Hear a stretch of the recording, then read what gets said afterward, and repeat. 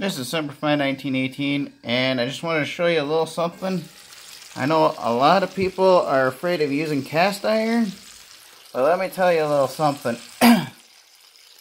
Cast iron is really fun to cook in once you learn on how to keep it proper and you know how to use it. And once seasoned properly, this is what happens. Really easy. Now look at how easy that is.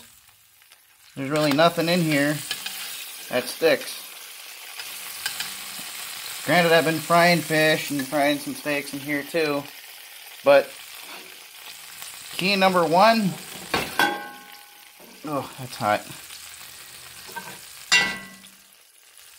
Number one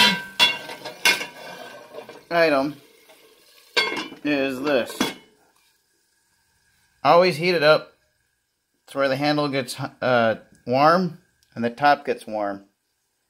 Then number two, add your oil. Let the oil heat up.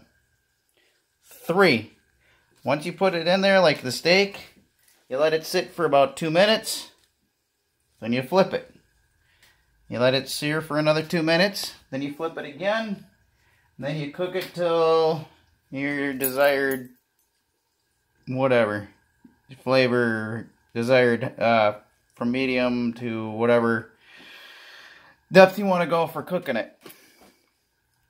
But like I said, it's really easy and it's not that hard. And I'll show you in part 2, which will be a short clip like this one right here. It's less than 5 minutes.